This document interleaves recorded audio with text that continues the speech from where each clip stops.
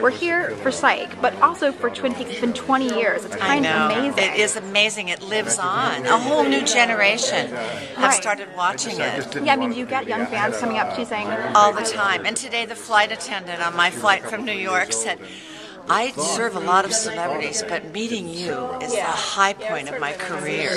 He said, I'm such a Twin Peaks fan, so I gave him a little log card, and which I meant to bring out here. I'll bring some out. Anyway, it's been wonderful, and there's this whole, I just got back from the UK Twin Peaks Festival yesterday.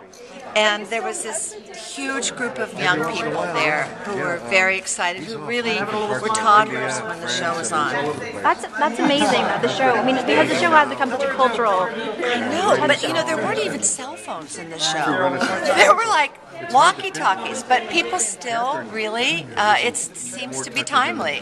Yeah, I mean, because when everyone talks about, you know, mysteries well done, they always, Twin Peaks is always in the conversation. Exactly. Well, doing this Psych homage to Twin Peaks has just been wonderful. And the Psych people were great, really respectful of the memory, and yet making it funny and quirky, and I think it's going to be a delicious episode. And Ray was saying that James is a huge, huge fan, because he wrote the episode. He told me that he watched it when he was 8.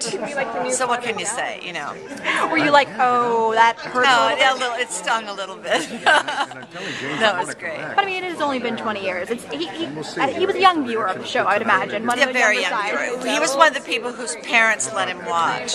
Both sides of the fence. So what was the best part about doing this episode for you? I think seeing all the cast again, most of them, some of my favorite actors getting together in the beautiful woods in British Columbia. It was great. And then we were treated beautifully. So now that you've had a little bit of a taste of reunion, anything that you want to do with the cast again, like, hey, let's take this on the road? Yeah, I think it'll evolve as it's meant to evolve. We'll see, we'll find out.